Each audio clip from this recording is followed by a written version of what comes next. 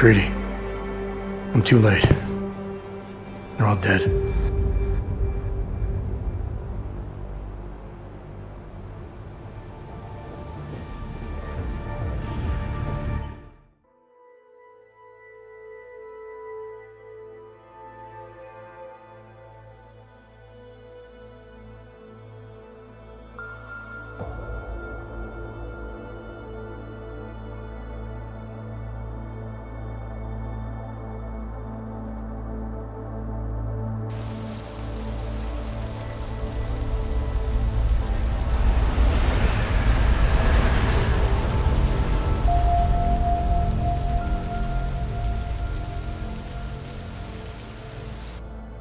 Memorial services are being held around the world today for Santo CEO Nathaniel Brown and several prominent members of the UN Security Council.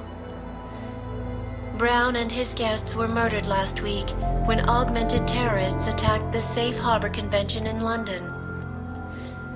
Interpol released chilling images from the murder scene, admitting that the attack could have been much worse. Apparently, members of the Augmented Rights Coalition, infuriated over the death of their leader, also plan to blow up residential towers surrounding the Apex Center Convention Hall. I do not know about you folks, but I think it is high time the United Nations passed the Human Restoration Act, so we can all sleep safe again at night. This is Eliza Kassan, reporting to you... They're fanning the flames. ...from Picus. Fanning them? They lit the fucking torch, man. Eliza might as well go door to door handing out pitchforks.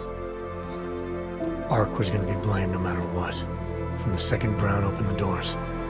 If you'd listened to me. Too friggin' arrogant to listen. He gambled big and he lost big for all of us Augs. Damn it. We were so close to pushing that vote back. We were close to losing thousands of innocent people, too. Yeah, I know. And thanks to you, we didn't. Hell of a choice you had to make, Adam.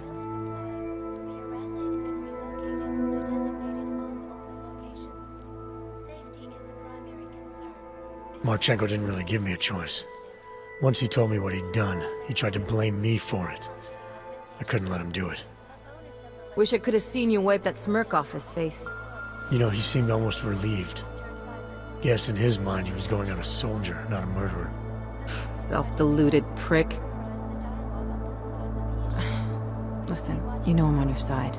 I'm just pissed because Janus texted me last night. Told me the Human Restoration Act has already passed. They're just waiting for Picus to stir up the mob some more before officially announcing it. Janus knows that for a fact? Yeah. So they got what they wanted. I'm sure they're feeling pretty good right about now. But this bullshit act, the segregation, the violence, is just gonna make everything worse. I know. The task force is gonna be busy. You're not planning to go back to them, are you? Wasn't aware I'd left. But you did your time, man. You already proved that outfit is corrupt. Why stay? We know what's coming, Alex.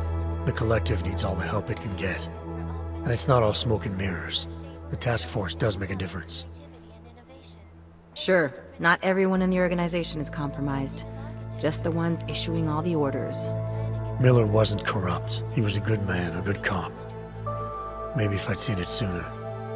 My point is, there are others inside the force we can trust. We just have to find the right people. Can't say I like this, Adam, but you're the one taking the biggest risk. I'll fill Janus in. He's been looking for an angle to get us closer to Manderley and Page.